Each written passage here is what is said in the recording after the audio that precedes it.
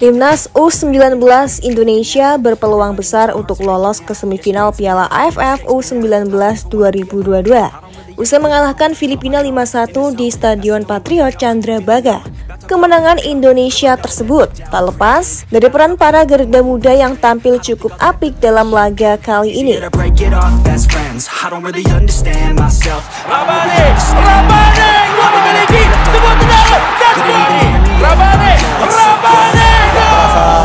Merasa lelah. Sundulan kali ini komentar Nico masuk dan rata. Salah satu yang mencuri perhatian yakni Alfriyanto Nico. Ya, gelandang Persija Jakarta itu tampil cukup apik di laga ini. Ia berkali-kali mampu merepotkan pertahanan Filipina. Tak hanya itu, Nico pun pamer aksi gocekan ciamik di mana ia sukses melewati 2 hingga 3 pemain Filipina.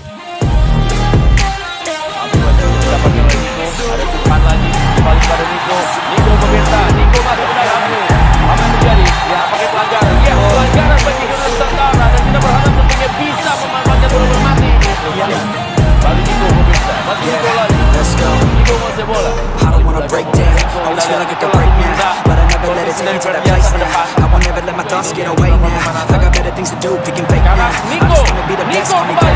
lihat Nico.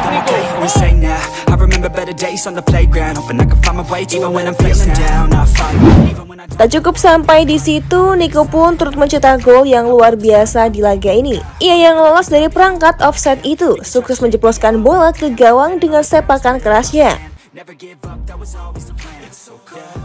Peluang dimiliki, sebuah tendangan dan gol!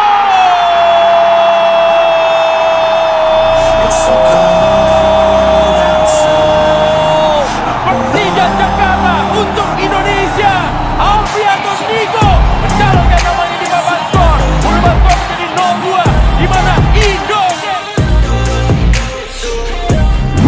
Cantik rasa, sudah saatnya kita berpisah. Khusus buat kamu, nggak perlu khawatir. Kita akan berjumpa lagi dengan video berikutnya Timnas Magazine. Nah, biar kamu terus update seputar Timnas Indonesia, jangan lupa subscribe Timnas Magazine.